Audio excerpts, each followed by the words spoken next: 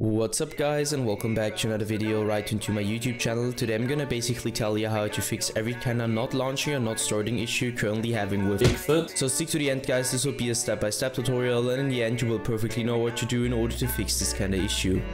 Before we start right into the video, I just want to let you guys know that I would really appreciate it if you would just leave a like, a comment or a subscription right into my YouTube channel. It would really make my day and help me out as a little YouTuber as I am.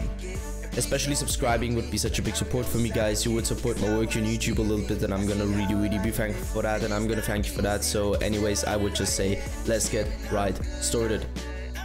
So the first step I would recommend doing for everybody is gonna be to take or navigate to the very bottom of your screen. We're gonna right click your taskbar and open up your task manager.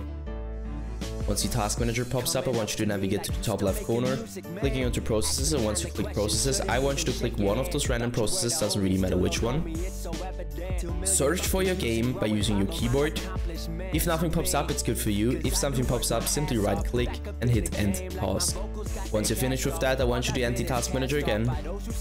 And the next step is going to be to take your shortcut of your launcher from your Steam or your game shortcut on your desktop, and if you don't have it there, simply navigate to the bottom left corner of your screen, click into the Windows symbol and use your Windows search function in order to find it.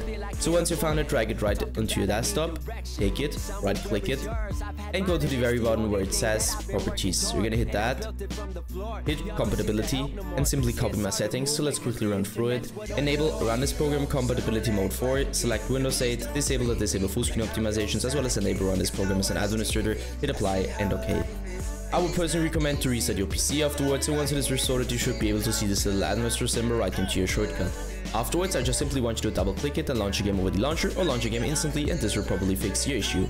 That's it for the video guys. I hope that I could actually help you out with this one. If it was like that, just leave a like, a comment or a subscription. I'm gonna really be thankful for that, and I'm gonna thank you for that. So anyways, I would just say have a nice day, see you at the next one, and bye.